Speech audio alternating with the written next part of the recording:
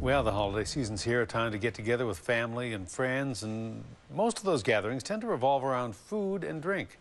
Tables filled with bite-sized buttery biscuits, deep-fried savory snacks, and fatty dips. Hard for anybody to resist, not to mention the rum and eggnog.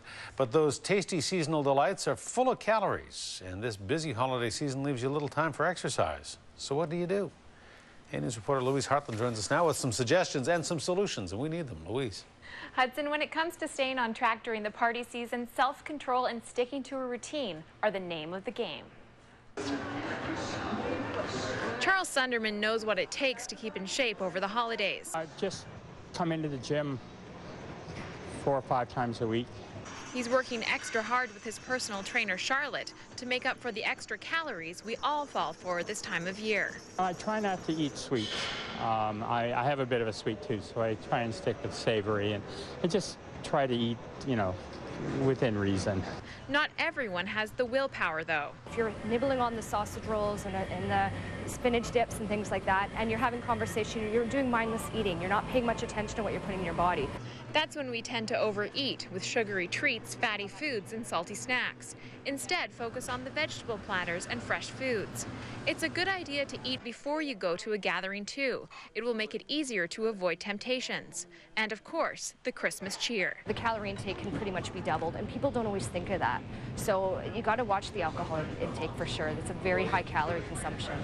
While most people assume they're going to put on a lot of pounds over the holiday season, the reality is it's not that bad. A New England Journal of Medicine study says the average person puts on 1 to 2 pounds. But the bad news is they never lose it.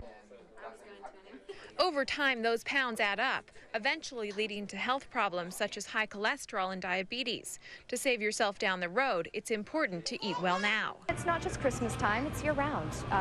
You're out for dinners, things like that. If you're eating out a lot, everything's got hidden fats and sugars and all those nasty things that when you're home preparing your food, you're seeing what's going into your food. But no matter what you eat, Charlotte says you need to work it off.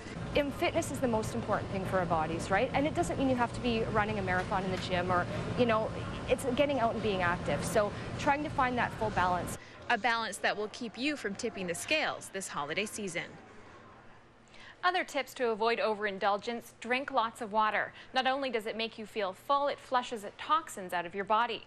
Try and drink 2 to 3 liters of water a day. And if you have a hard time getting to the gym, find a workout partner. You're more likely to go, so you don't let your buddy down. Hudson. All right, good advice. Louise, thank you.